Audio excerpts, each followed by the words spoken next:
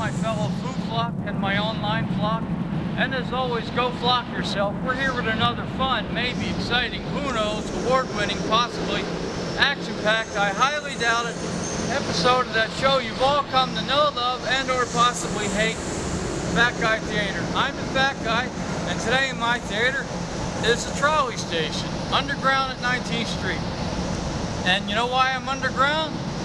Because I got a topic dealing with the underground. You know what I would like to see? The world's first completely underground sports arena.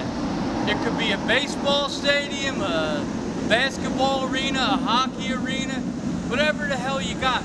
But it could be underground. You might think, hey, that's kind of crazy. Not really. You know, sometimes they build dome stadiums and, you know, to keep the rain out and whatnot. Now, if you build a completely underground stadium, it'll do the same thing. So if it rains, snows, you have a thunderstorm, lightning, whatever the fuck, you don't have to worry about it. And, you know, you would still provide parking, obviously. You'd just have upstairs parking, and you'd have stops underground that go to the stadium. I think this is a great idea. The world's first completely underground sports arena. Not a bad idea. I'd like to see one here in Philadelphia. They're talking about building a new arena for the 76ers, and they want to put it near where the fashion district is.